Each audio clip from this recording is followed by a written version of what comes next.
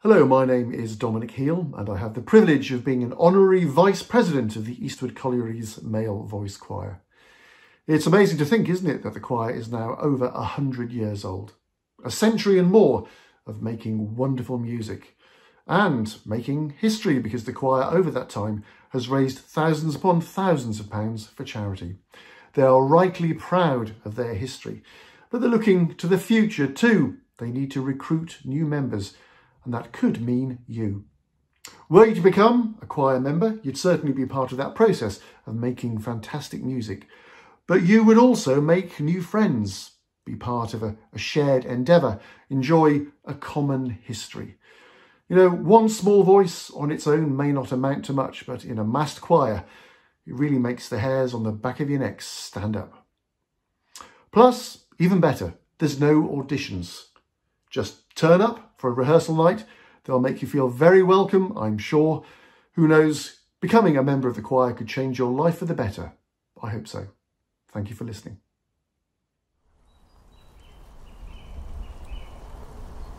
Asked him if he'd come to a meeting, and he said, no, it's choir practice. I didn't know you're in a church choir. He said, I'm not. I'm in Eastwood Colliery's Male Voice Choir. Come and listen to us. So I did, and from then on I was hooked.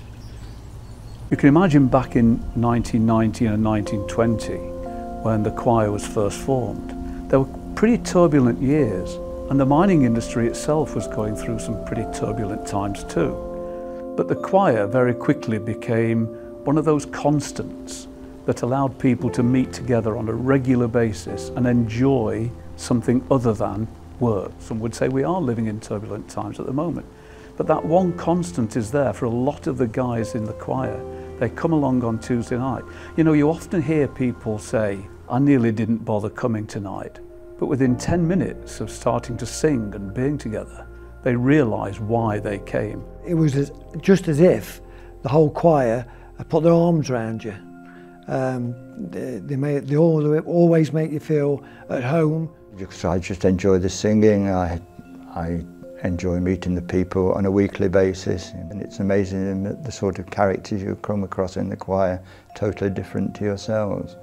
I've always found it a really welcoming environment. People are appreciative of everybody's contribution and just keen to involve and encourage people, and it's just a great environment in which people stand together. I could say 90% of it is camaraderie. And the thing is, with this choir, you feel so much part of it that nothing interferes with Tuesday night. No. Of course, it's not just about the past. We very much want it to be a choir for the future, because it's not 100 years and that's it. We want to go on, and while other people want to come and hear us and listen to us, it gives the choir a real sense of purpose. I wouldn't change it for anything. And I says, you'll never, and this is true, you know, if you ever sit in with this choir in general, you won't go away. If you can sing and you want to sing, you will not leave this choir. You wouldn't believe how it all seems to work out and how we all come together, which that's what the music does. It's amazing.